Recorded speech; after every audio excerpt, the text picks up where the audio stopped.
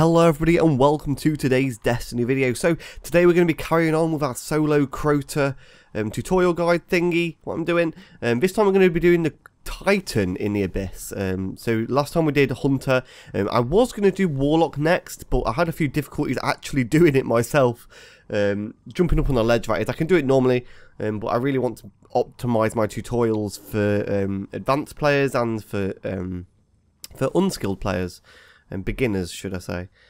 So I'm going to be doing Titan now, only because it's a lot easier than Warlock is to get up on top of a ledge. I will be showing you how to do that right now. I'll also show you my class loadout real quick. I'm using a sniper. A sniper is pretty much like compulsory here. You have to have a sniper. You literally have to have it. Make sure it's a high impact one. Black hammer is fine. Icebreaker is fine. Aphrodite is fine. I'm using Aphrodite just out of example's sake. I would usually use Black Hammer, but I want to mix it up a little bit. I do this a lot, so I like to mix up my weapons a little bit. I'm using Mighty multi-tool just to make the jump a little bit easier, seeing as Titan has fuck all agility. This is its maxed out agility on a defender. Obviously, I can get a tiny bit more, but I need that increased height. So basically, the only stats here which are needed are increased height, Titan Codex 2, and Titan Codex 6. These are the only ones that you really need. I mean, you don't even...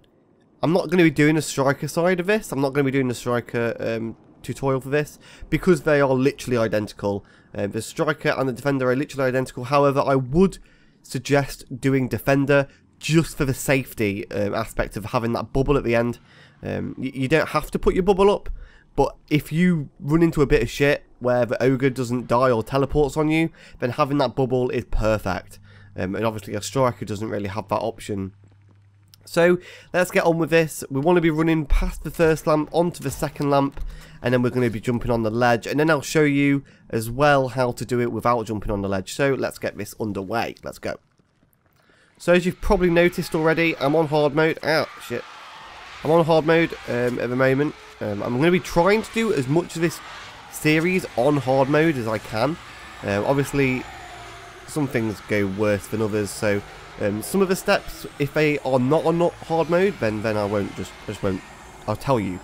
So once you get on this rock, you want to aim for this little middle bit here, and you'll be jumping and looking up in the air.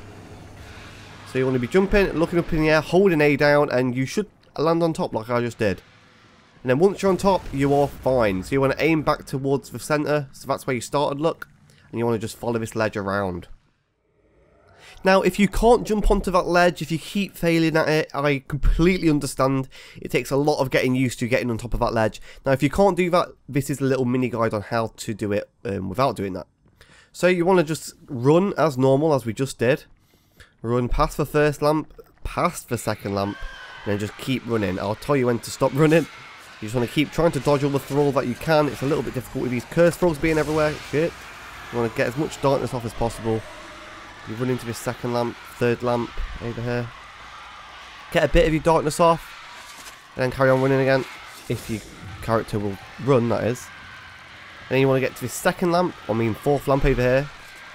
Run around it a little bit, and keep running. We're nearly there now, nearly there. You really want to be calming down now. Keep running though. Once you get on top of this hill though, you should be fine. 8, 9, 10 darkness. Okay, so here we have a lot of shit going on. So we've got our blast shield up, and this is pretty much the only way to do this. Once you've got your blast shield up, you want to be hugging the side of this rock here. So you're going to go straight left from the beacon and just follow it around, and then you should be fine. You want to keep following it around as far as you can go. Just keep going, keep going. Just bear in mind that thrall may follow you. If they do, then just keep walking until it becomes a problem. If it becomes a problem, then you do want to start turning back, throwing some grenades or something. Now we're nearing up to the point where we jumped on top of a ledge. Also, the thrall are starting to come closer to us now. Okay, they're starting to back up a bit. So we are getting towards the end of here now. Come on, come on, come on. Okay, so once you get here, you want to just follow the ledge all the way around, all the way to this corner at the end here. Hurry up, get to the corner. The thrall are following me, hurry up. Get to the corner here, and then you want to crouch. So once you're crouched, you just want to keep following it around. If you jumped up on the ledge, then you won't be followed by Thrall. I promise you. You will not be followed by Thrall. However, this is a carry on from that little bit, so I am being followed by Thrall. So you want to be getting to this lamp right here.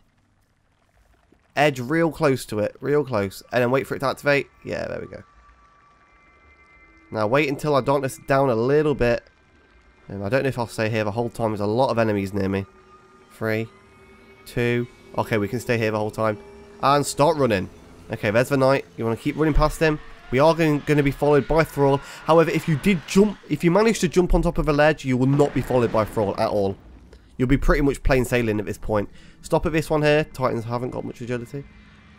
And then run again when you get to about 3.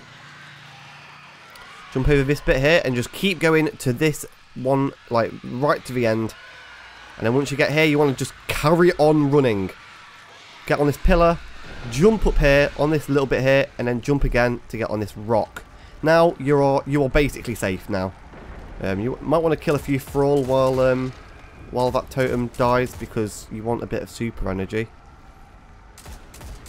Because the ogre's about to come. He'll be here now. So once that explodes, you want to be looking out for this ogre who appears right at the back. You just want to hope that he doesn't teleport. Hopefully he doesn't teleport. If he teleports, then you want to be hoping that you've got a bubble, because you need a bubble for when he teleports. But as soon as he's dead, now he's dead, it's plain sailing. Sometimes, if you're really unlucky, another ogre will spawn. I'm not actually sure on what triggers the other ogre spawn in, but as far as I'm concerned, it's pretty random. But yeah, once you're done, you're just going to sit down.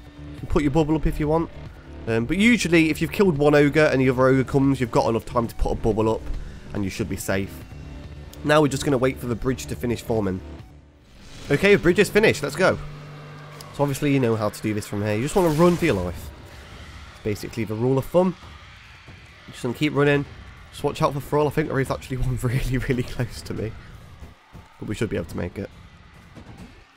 So that is how to do the Abyss as a Titan. I will be doing the Warlock video next week. And then I'm going to try and shorten the time in between these episodes, just because I want to get it all out before the next expansion comes out, obviously. So if you liked this video, found it helpful at all, then please do like it, subscribe, share it with your friends, all that jazz. And I will see you in tomorrow's video. Goodbye, Guardians.